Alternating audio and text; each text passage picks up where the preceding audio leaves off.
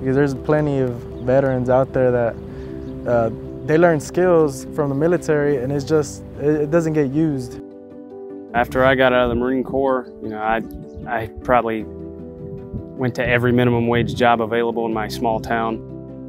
At the time, and all my infinite wisdom as a newly turned 21-year-old, I was like, oh yeah, I'll come back home and find work and make lots of money. Our transition to low-carbon energy can create rewarding careers, especially for many looking for a new beginning. At the Elm Branch Solar Project in Texas, partners with shared sustainability goals came together to show how it can be done.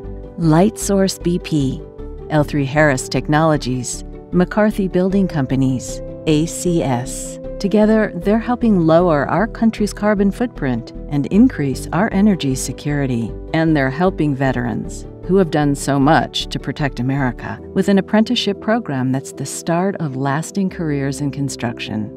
Mid to late December, I get a call from a company I've never heard of called ACS. Next thing I know, to me at least, it looks like I have a bright future. When they contacted me, the main thing that stuck out was that I was able to use my 9/11 GI Bill.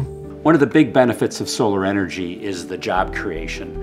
And a lot of the projects are built in kind of rural areas. The solar market is going to be expanding rapidly with hundreds of thousands of jobs as we move forward in a cleaner world. And it's great to have these jobs also available to underserved communities.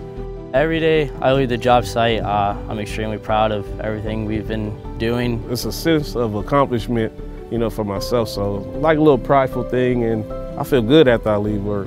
Solar energy projects generate electricity, and in order to finance those projects, we need to have long-term partners that we can sell our power to.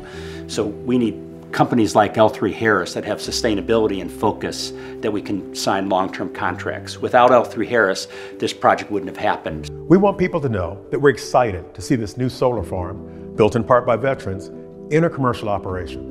The solar project has had a positive impact on the Texas economy and veterans while helping to diversify the current energy mix. The new solar project serves as a model of the benefits that shared goals can do to support veterans, communities, and the environment.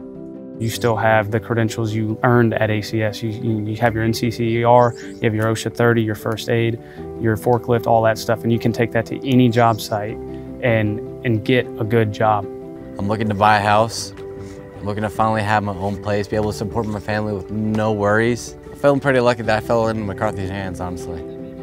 Solar is providing excellent opportunities for underemployed or unemployed veterans and workers to embark on new, rewarding careers.